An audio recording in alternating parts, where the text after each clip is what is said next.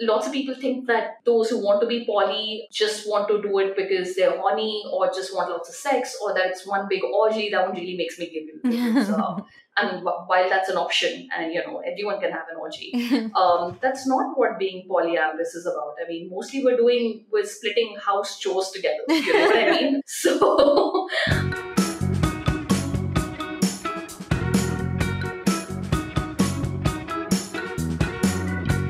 In relationships, is 3 a crowd or is it the magic number?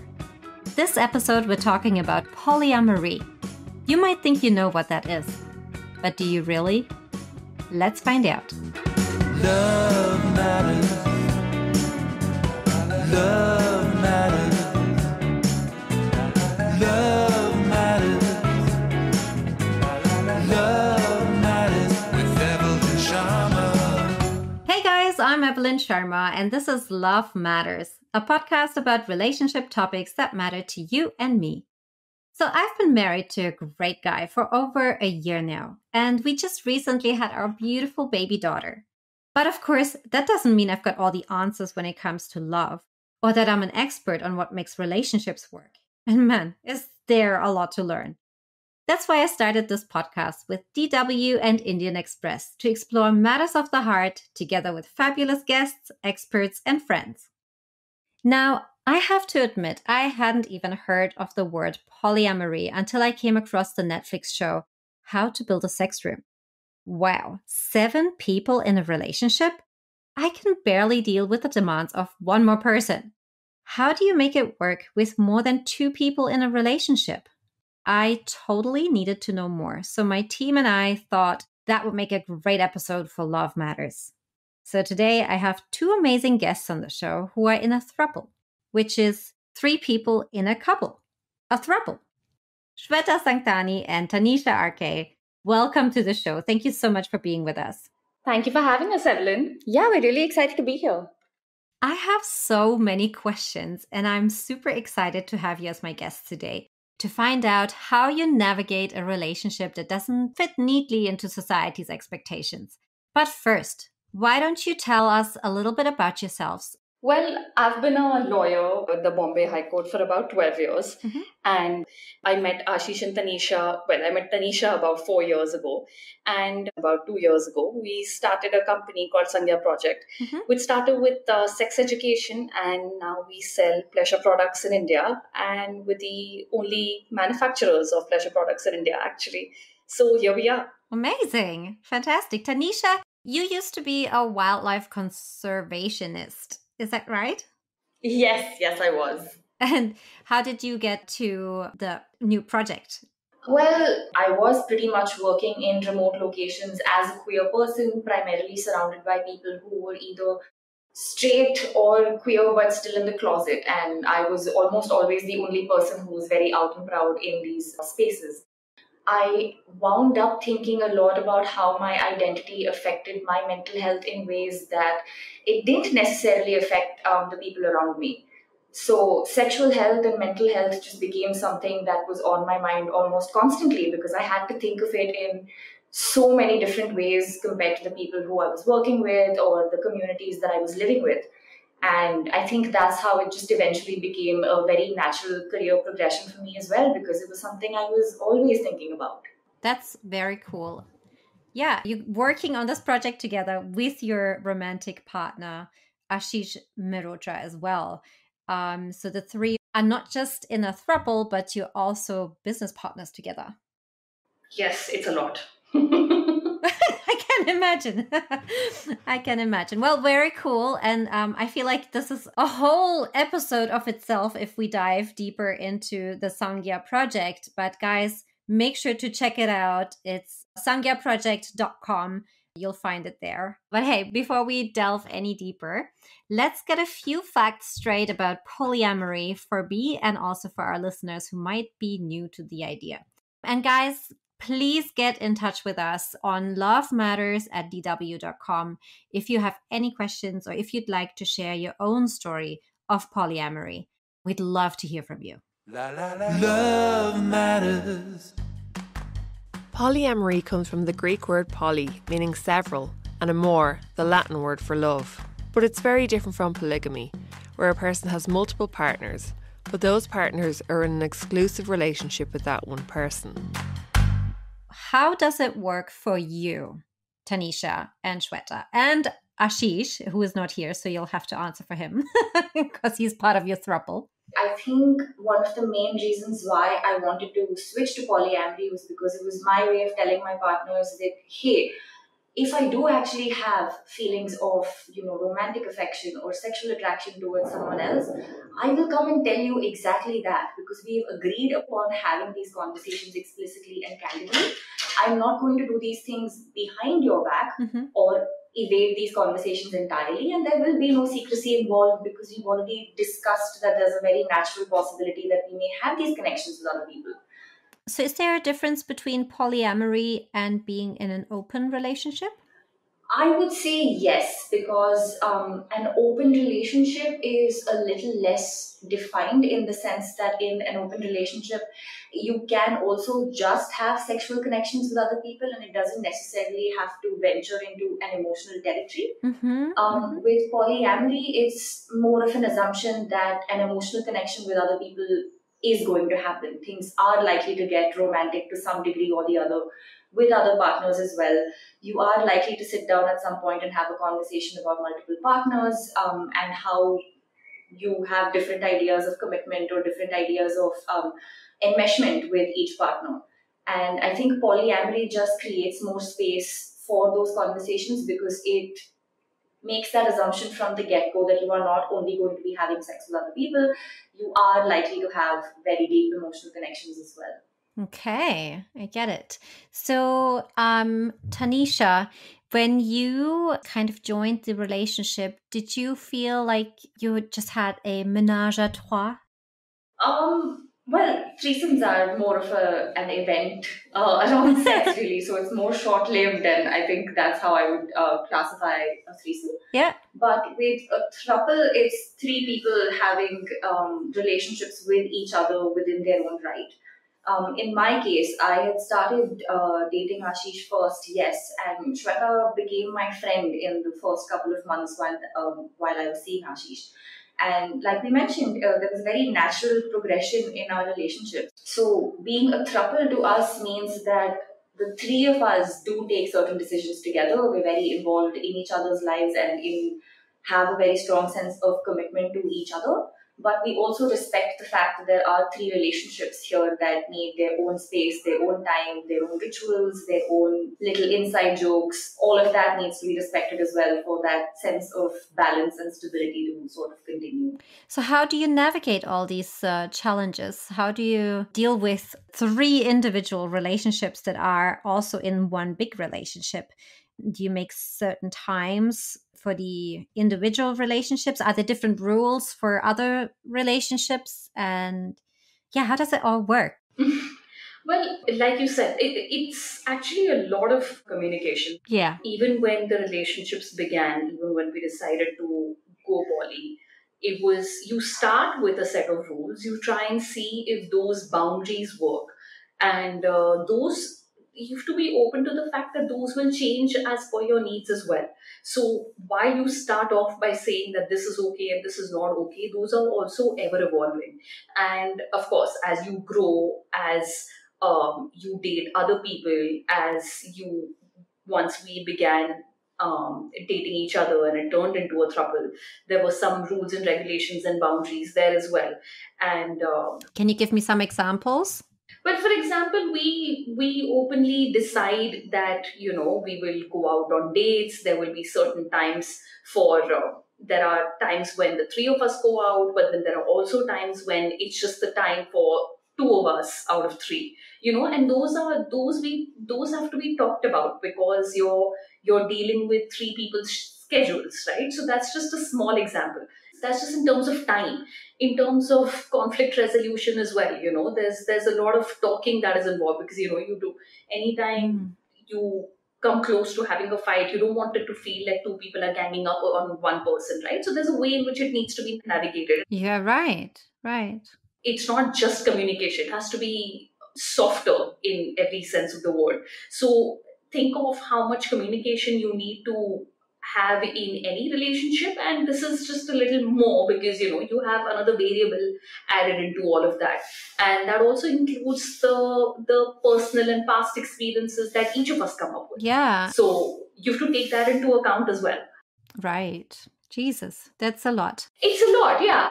I've seen people dismissing polyamory very often to say that, you're probably not serious about someone and you have commitment issues. It's actually quite the opposite. Absolutely. But hey, like so many of us, I grew up with the Bollywood or rom-com idea of finding my one true love and living happily ever after, basically follow the conventional route of monogamy, marriage, and kids. What made you think that you could be in a relationship with more than one person? What was that specific aha moment?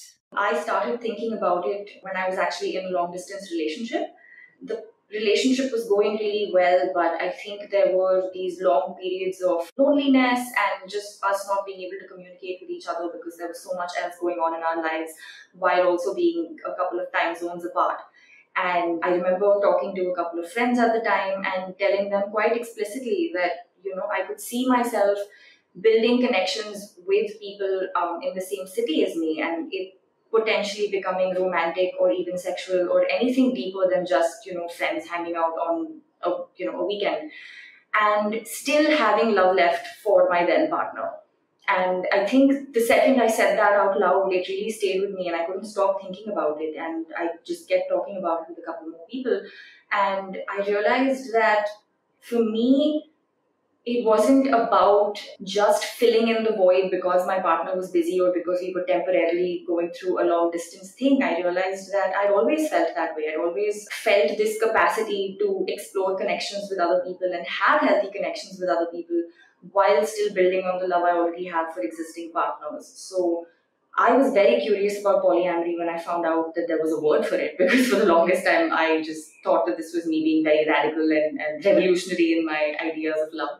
Only to find out that people have been doing this for aeons. And I just wanted to give it a shot and see how it goes. And very, very luckily, the first two polyamorous people that I met were Ashish and Shweta, and we just hit it off instantly. Wow. Well, look at you. Lucky you found your two true loves. Yes, I really lucked out, and how. Aww. She gate crashed, that's how. Okay, tell us how she gate crashed. How did this all happen? And of course, how did you find polyamory for yourself? Yes, I will get to how we met Tani. But before that, Ashish and I, we've been married since 2015. And Okay. It was actually soon after we got married that we realized that poly is how we wanted to go about it. But it wasn't because anything was lacking in the relationship. Actually, I think the thought started before that, because both of us were pretty clear on the fact that we wanted to spend our lives with each other. And having arrived at that conclusion, the rest didn't really matter. And by that, I mean in terms of security, in the sense that we already knew that we were going to spend our lives with each other. We already knew that we were giving each other the safety and the security and the comfort that two people long for in a relationship. And so we also realized that if either of us had feelings or relationships with other people, it was not a reflection on how we felt for each other. So the whole idea was that if it happens, it happens. And for a while, neither of us dated anyone after we decided to go poly. And then, of course, eventually a few months down the line, he dated someone, I dated someone. And, the way we explored poly and our relationship with that evolved as well in time. And well, a couple of years down the line, we one day decided to have this massive party at our house, and we called a bunch of people. Was it a poly party or was it just a party? No. It was just a party, just a party. Just, we used to have these ragers, so to speak, where we'd start. These were supposed to be afternoon barbecues, which were supposed to end by late evening, but never got over till early next morning. Yeah. Because people would just come and go, hang out, drink, chill. Okay. And we had this one acquaintance who we'd called, and Tani gate crashed the party with that acquaintance. And my first thought was, oh my God, this woman is so stupidly pretty. Aww.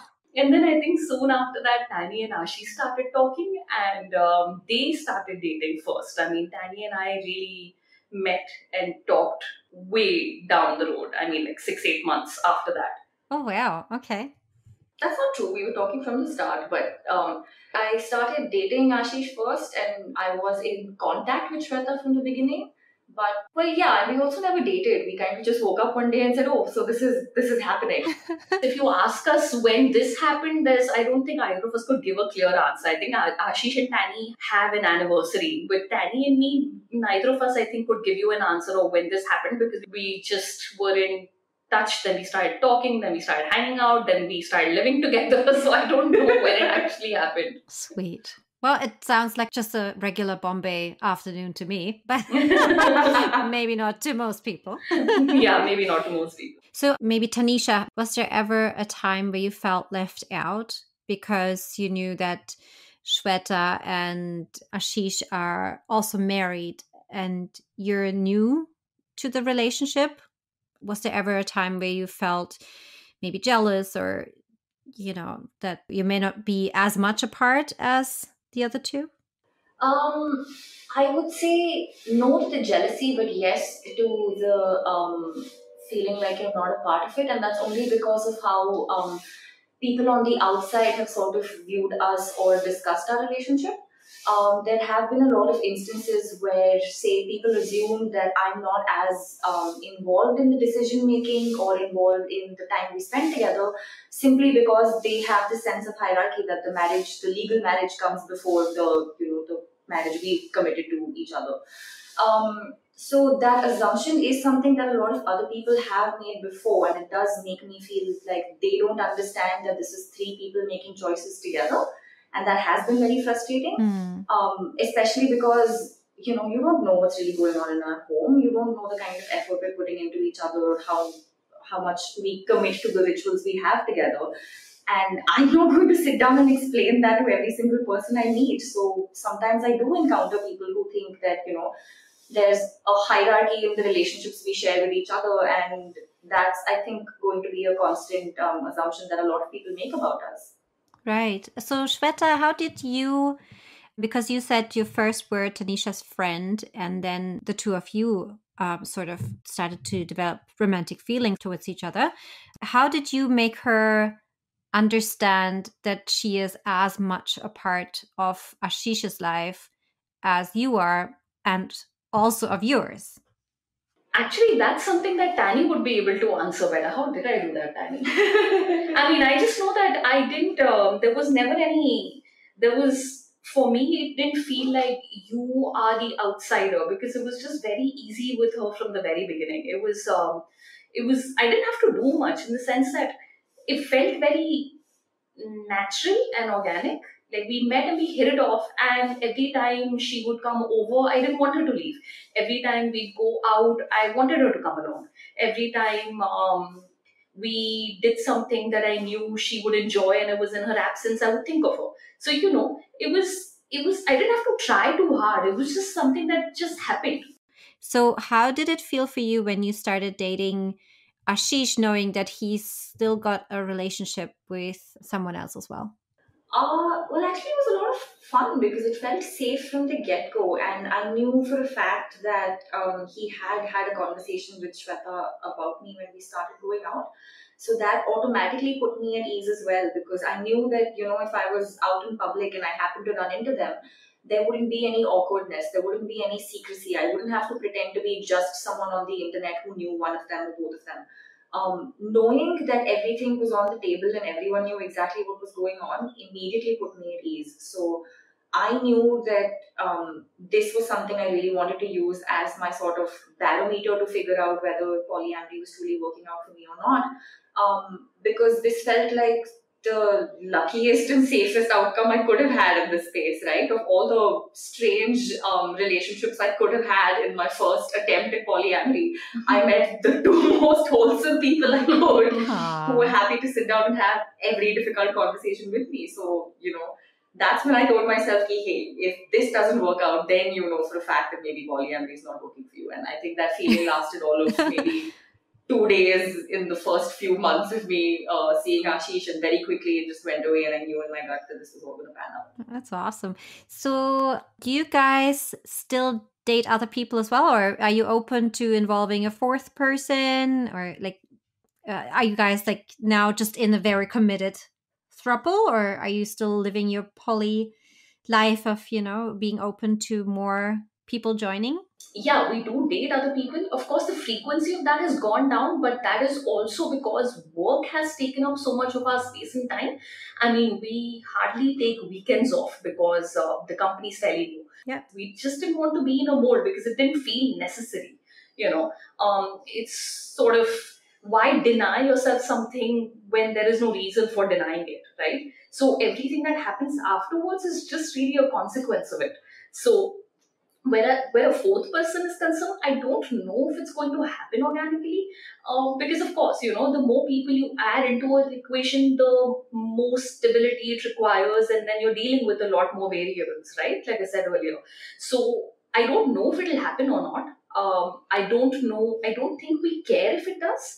So if someone turns up and we all get along with them, then sure, we'll see how that goes. But there's no agenda as such. Okay, I see. Well, I have one more question. Are thruples all intimate with each other, or does that really just depend on the throuple?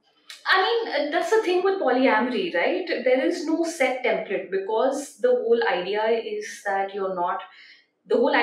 it's not monogamy, right? So from there on, you make your own rules. The only thing that is standard in all forms of non-monogamy is the transparency. But where each of these goes, I don't think there is a standard. I don't think there is a template. I don't think there are standard rules that anyone follows. It's just you sit and you make up your own rules, and I think that's the beauty of it, actually, that no two are alike, even in the sense of the rules that you make, Yeah, and the boundaries that you have. No, I have, and I do not claim to have encountered very many different kinds of polyamorous or non-monogamous relationships because it's fairly new and people are still just exploring it. But no two have been alike. right. Everyone has their own boundaries. There are times I've met couples who are okay with having their partner come over and them spending the night in a separate room. I've met people who have a don't ask, don't tell policy, so it ranges completely. So, and again, that's the beauty of it, because you're assessing for yourself. Yeah. What you're okay with, what your partners are okay with, you're putting in that thought. There is that amount of self-awareness that you're willing to think about it and then say, yes, this is okay, and yes, this is not okay, and then take it from there. I guess the word consent is major in a throuple or in a polyamorous relationship. But guys, especially Tanisha, you're newer to the polyamory than Shweta. So you tell me, what's the best thing about being in a poly relationship? In my case specifically, it's that I've actually started taking up a lot more space to myself. Oh. I think when I was in monogamous relationships in the past, there was this idea, right, that when it's true love, you spend all your time together, you do everything together, and I think that's how a lot of my previous relationships sort of panned out, where there was a lot of frustration and just discontentment because we didn't have that balance between being separate individuals with our own ideas and boundaries and being a unit that sort of operated together. But now with polyamory, I think it's been easier for me to sort of be a little more fluid with my time and my boundaries and my preferences and say, okay, today I want to spend time with Ashish and Shweta and make time for them. And I have another partner, so maybe I want to make some time for him as well. Or maybe today I spend time only with this one partner because it's long distance and I'm not sure when I'll see him next. And then eventually, very organically, my brain says, hey, you've spent a certain amount of time just, making quality time with your partners. What are you doing for yourself?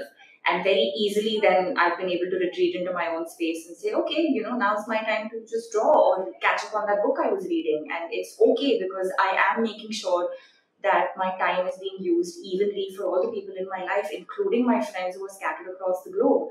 And I don't think I had that approach before polyamory, because there was all this guilt every time I would try to take a step away from my monogamous partners back then. I know what you mean. I'm sure, Shweta, when you married Ashish, your family must have been like, oh, great, daughter's getting married, everything's good. So, what did your family think when you told them that you are open to more relationships, even though you've been married for about a year? What is the reaction from your family and friends?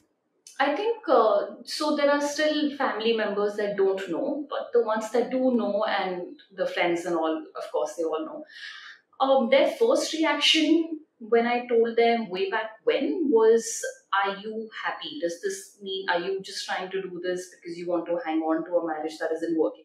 Then there was, are you sure this is going to work? Are you sure you're not walking into a disaster?"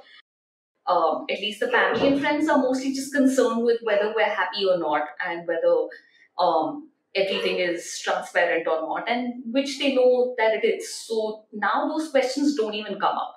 And I mean, if you keep thinking about what other people think, then life would really truly be a disaster. But all our close family and friends have actually been really supportive.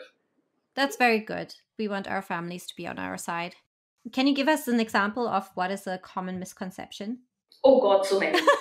Like the one that I mentioned earlier, that it's a form of, either that it's a form of cheating, or that it's lesser than monogamy because the level of commitment involved. Right. Another one is, lots of people think that those who want to be poly just want to do it because they're horny, or just want lots of sex, or that it's one big orgy. That one really makes me giggle. I mean, while that's an option, and everyone can have an orgy, that's not what being polyamorous is about. I mean, mostly we're splitting house chores together. You know what I mean? And trying to figure out who's going to clean the dog's poop. So.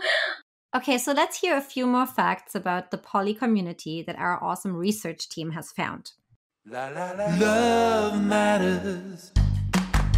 Statistics for India don't exist, but a 2021 survey carried out in the USA found 1 out of 9 people, or 10.7%, have engaged in polyamory at some point.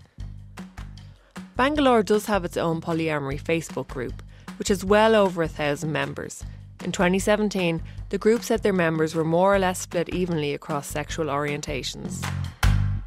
That's so cool that Bangalore has a Facebook community. Guys, is online the way you meet like-minded people, or are there apps, or how does it work?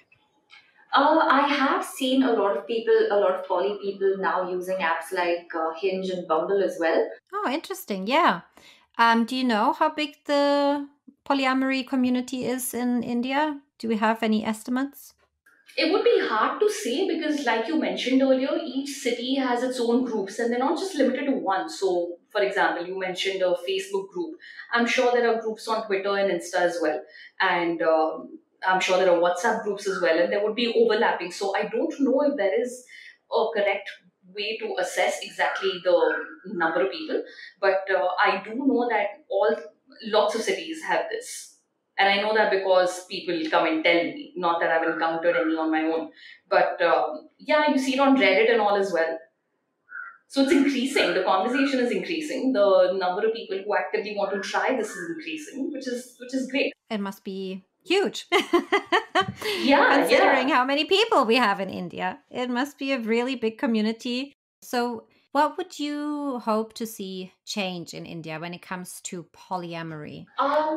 Well, actually, I would hope that one day it's recognized as family unit, legally recognized. I mean, Tani and I were talking the other day, and we realized that, if one of us is in an accident or if something happens and we're in the hospital, then because of how the legal structure and the laws of this country are, she wouldn't get it. Even if she knew what we would want and were incapacitated, she would not have a say. And that's really messed up because, technically speaking, she knows the most because, we spend all our time with her, we live with her. And to think that she may not be able to do that is actually really painful as a thought. And that wouldn't happen if this was recognized as a family unit, legally speaking. So I think it's been recognized as family in New York. I think it happened last week or something. Oh, wow. Yeah. I have very similar hopes for polyamory as well, because I think a lot of people today still feel like maybe monogamy is not working for them, but it's the safest option to choose because that would mean a certain level of financial and legal security and escaping certain levels of social judgment or being isolated or ostracized by families and their immediate communities. I'm not saying polyamory should be the default either. I think just choosing for yourself should be the default. Correct. And that's what I hope these conversations help. Like Shweta said, I think the starting process is by equalizing these relationships and making them all recognized in the eye of the law. And once that happens and there is no set relationship structure that is the default in the law, automatically then these conversations become easier and people will feel safer sort of choosing for themselves. Right. Wow, that was a really, really great episode, you guys. I feel like I've learned so much, and I really, really hope that the community gets recognized in whichever way is necessary and the community wishes for. Thank you so much for being on the show today and sharing your experience with us. This was a lot of fun. Yeah, it was great. Thank you so much. Thank you for having us. Absolutely, my pleasure. It's been really eye-opening.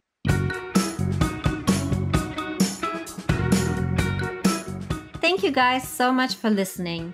If you have a question in matters of love, don't forget to write us at lovematters@dw.com. Your question might be featured in one of our upcoming shows. You've been listening to Love Matters from Indian Express and DW, Germany's international broadcaster, a podcast about relationship topics that matter to you and me. Join us for our next episode when I'll be talking to Rajat Mittal about what it is to be a man and rethinking masculinity. I'm Evelyn Sharma, and I think love matters. Love